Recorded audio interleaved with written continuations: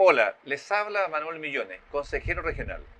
Hoy nos encontramos en el balneario de Reñaca para dar inicio a un programa que hemos denominado Las Terrazas de Reñaca. Y nos encontramos en el canal ContraPlano TV.com, asociado además a una serie de plataformas y redes sociales que usted va a tener la oportunidad de ver a través del Contraplano, sus redes sociales, su Facebook y también su canal de YouTube. El interés de este programa es educar, enseñar, debatir, compartir sobre política, contingencia, la coyuntura, temas sociales, etc. Será un espacio de conversación donde a partir de la próxima semana tendremos importantes invitados, autoridades, dirigentes sociales, personalidades que hacen noticia en el día a día. Hoy día vamos a hablar de lo que es el rol del Consejo Regional en el desarrollo del territorio. Es importante que usted pueda conocer qué rol cumple el Consejo Regional en la región. Por ejemplo, es importante que usted entienda y conozca de las funciones que se ejercen desde la región en el desarrollo de los territorios. En esta misma localidad de Reñaca estamos trabajando distintas iniciativas. Por ejemplo, uno de los temas más sensibles, que es la seguridad ciudadana. ¿Sabía usted que la actual tenencia de Reñaca, el propietario que le otorgó un comodato, la familia Mel, históricamente hoy día le ha pedido el terreno?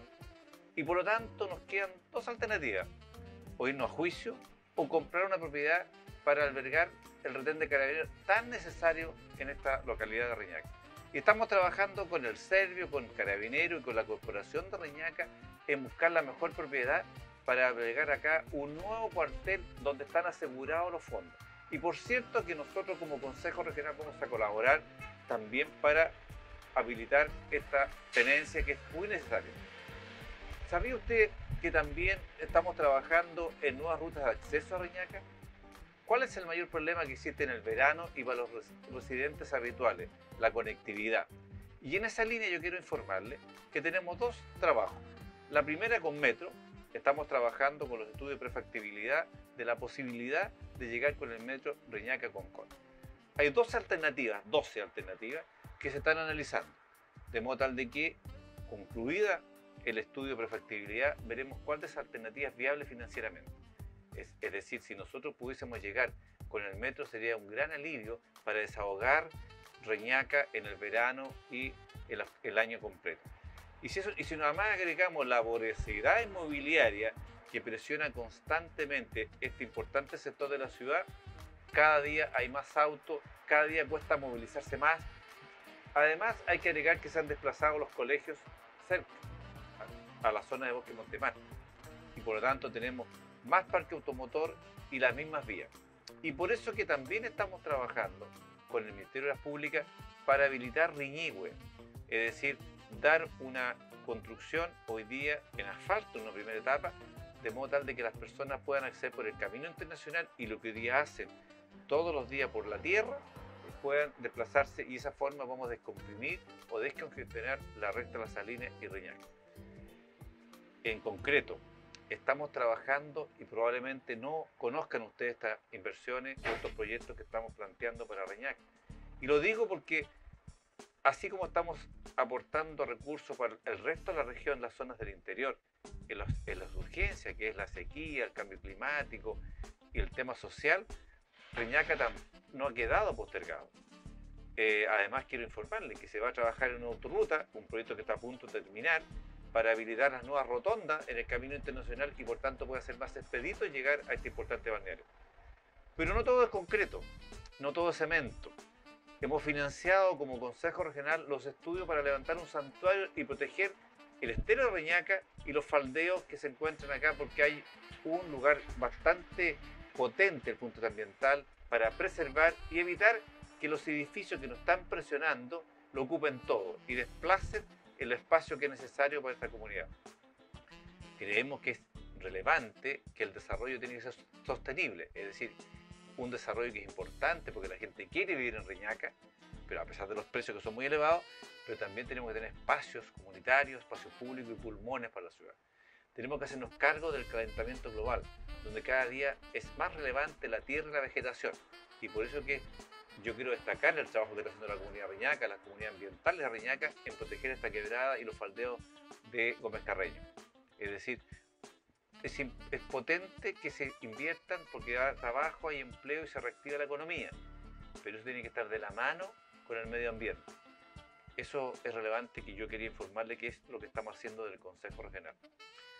Pero también, ahora que estamos pronto a ingresar a la temporada de verano y a mi espalda se encuentra el mar, estamos también haciendo una alianza con el bote salvavidas para permitirnos cuidar que las personas que vengan a pasear en el verano estén seguras.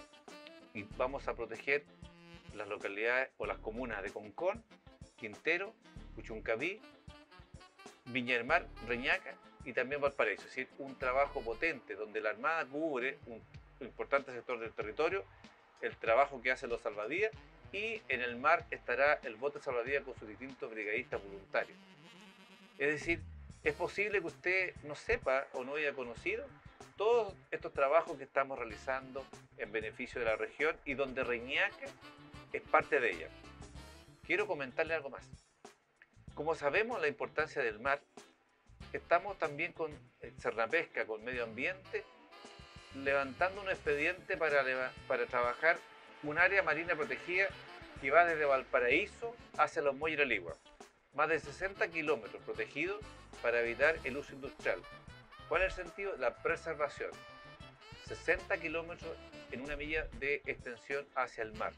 Es un trabajo importante que apunta a hacernos cargo del tema más sensible, que es el cambio climático y sus efectos devastadores sobre la naturaleza, sobre el ser humano. ¿Por qué le cuento esto? Porque en los próximos programas vamos a hablar con diferentes autoridades. Y yo hoy día quería hablarle como primer capítulo de la importancia del gobierno regional en la vida diaria de ustedes. Por eso que he conversado sobre lo que estamos haciendo acá en Reñaca. Pero ahora demos paso a qué estamos haciendo en la región. Quiero informarles lo siguiente. El Consejo también está preocupado de la salud. Tenemos una comisión especializada en salud y estamos trabajando en un proyecto muy hermoso. ¿Sabía usted que una mujer en etapa fértil que tiene cáncer se le hace tratamiento y el 99% esa mujer puede quedar infértil? ¿Sabía usted que el hombre hoy día que tiene cáncer y está en una etapa precoz o una etapa que efectivamente puede fecundar, el Estado le permite congelar sus espermios? Bueno, la mujer no. La mujer a esta altura del siglo, con toda la agenda de género de los diferentes gobiernos, es discriminada. Es decir, si usted es mujer, es joven, está en etapa fértil y tiene un cáncer y va a ser tratada, no hay protocolo y nadie le cubre que pueda congelar sus óvulos, sus tejidos. La buena noticia es que como Consejo Regional nos hicimos cargo y con la Clínica de Fertilidad Asistida de la Universidad Valparaíso y el Hospital Van Buren estamos financiando un proyecto muy hermoso que va a permitir que toda mujer de esta región que por mala suerte tenga un cáncer, independientemente de cuál sería su localización, va a poder optar a congelar sus óvulos, sus tejidos antes que comience el tratamiento. Es decir, vamos a financiar con recursos regionales esta prestación. Y este va a ser un proyecto piloto en Latinoamérica. Y me enorgullece mucho de que sea en Valparaíso, en un hospital público, con aportes regionales, que le vamos a estar entregando esta alternativa a miles de personas que hoy día no la tienen. Esta misma clínica, que la financiamos nosotros con aportes del gobierno regional y la universidad, permite trabajar también la fertilización asistida. Hay más de 2.000 parejas en la región que no pueden ser madre ni padre, ¿ya? Y ciertamente que hoy día tienen que ir al sector privado a poder optar, aspirar a tener fecundidad y ser madre o padre. Bueno, esta clínica pública, que también cuenta con fondos regionales, está instalada a su servicio. Es decir, estamos trabajando en diversas áreas, en materia importantes de productividad, economía, desarrollo, pero también en la salud de las personas. Yo quería decirle todo esto para que ustedes entiendan y conozcan de la importancia del Consejo Regional en la vida diaria de cada uno de ustedes. Muchas veces ustedes o los televidentes asocian que una obra pertenece a un alcalde, una alcaldesa, o un intendente, o un parlamentario. Graso error. Es este cuerpo colegiado de 28 personas el que está presente prácticamente en toda la actividad económica. financiamos la reposición del Estadio Sausalito. Ahora, ¿cuál es el desafío que tenemos? Poder inyectar recursos para reponer la variante Aguasán, en el caso de Viña del Mar. Sin embargo, hoy nos hemos distraído por la mayor urgencia que tiene la región, la sequía. Y estamos concentrando fuertemente recursos para inyectar revestimiento de canales, profundización de pozos y alimentación del ganado. Es decir, hoy día el Consejo Regional se ha hecho cargo con los fondos regionales de una urgencia como es la sequía que nos ha golpeado fuertemente y violentamente, y creemos que era importante despriorizar determinados proyectos para focalizar nuestros recursos en la principal demanda, como es la sequía. Y quisiéramos profundizar algunos aspectos que es relevante a mi juicio que ustedes puedan informarse. Reñaca, durante los últimos 15 años, ha planteado ser comuna. Y eso fundamentalmente porque no se logra satisfacer las demandas que tienen día a día, a pesar que son uno de los sectores que más contribuye a las arcas municipales. Pero esta demanda no es solamente acá, pasó también en Curauma, Placilla, en Belloto y en otras zonas del interior de la región.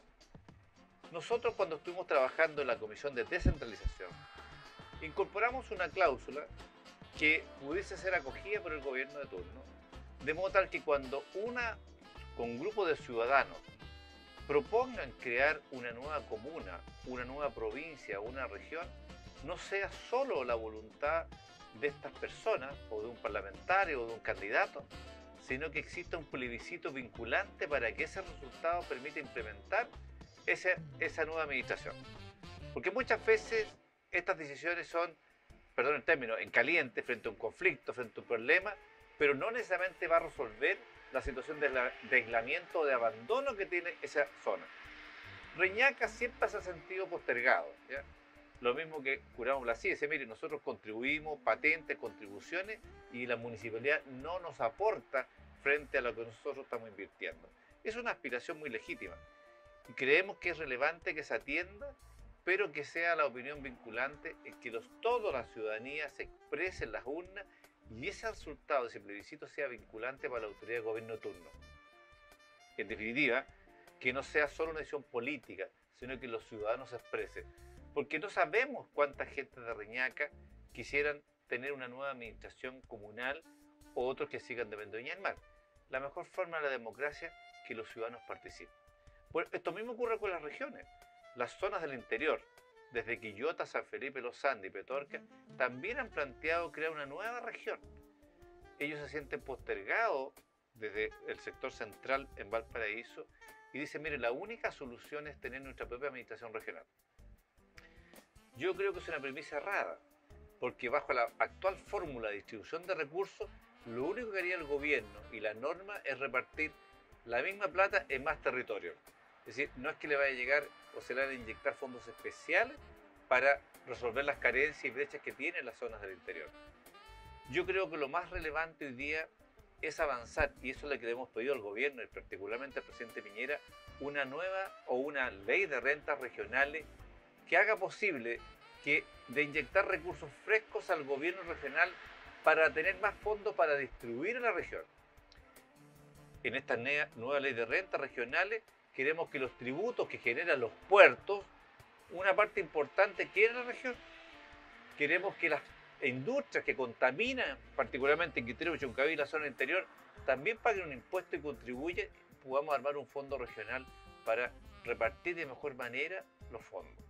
Esto, ¿para qué hablar de la actividad minera que está instalada en los Andes, ¿ya? Y empresas públicas y privadas? Es decir, una ley de renta, ley de rentas regionales, que se inyecten fondos extraordinarios especiales para poder hacernos cargo de las demandas de la región. Es decir, si no tenemos esta ley de renta, cualquier proceso de descentralización y regionalización va a ser frustrante. Y en esa misma línea quiero señalarles que el año 2020, junto con la elección de concejales, alcaldes, va a estar la primera elección de gobernador regional. Y aquí quiero detenerme, porque es importante que usted conozca que se acaban los gobernadores provinciales, se terminan, y van a ser reemplazados por un delegado provincial.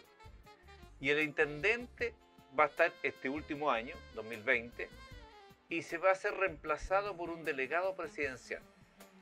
Y quien va a asumir el liderazgo político de la región es una nueva autoridad que se llama gobernador regional. ¿Qué se ha dicho en la prensa? ¿Qué han dicho los expertos? Como es una regionalización a la chilena, vamos a tener cohabitando dos autoridades. El delegado presidencial, que va a ser el representante del presidente de la República de turno en la región, y el gobernador regional, que es el que va a representar a la ciudadanía. Y vamos a estar en conflictos permanentes, porque no todas las competencias y transferencias se van a pasar a la autoridad del gobernador. Y vamos a estar cohabitando una autoridad designada por el gobierno de turno y una autoridad elegida por los ciudadanos. Bueno, independientemente de estas fallas, para mí lo importante es que este proceso es irreversible. Vamos a tener un gobernador instalado con la fuerza del voto popular, que cuando los gobiernos cometan torpezas, horrores o nos estrangulen financieramente, este gobernador va a ser capaz de golpear la mesa al presidente, al ministro y sacar a la gente de la calle si es necesario. Hoy día, la figura de los intendentes son funcionarios y empleados del presidente. No le levantan la voz, si no los despiden en los 5 segundos. Y creo que con eso vamos a dar pasos reales en que tengamos más competencia, más atribuciones y más recursos. Hoy día son ínfimas o muy pocas. ¿Y esto, por qué les señalo esto? Porque en la última elección hubo una baja participación de los electores.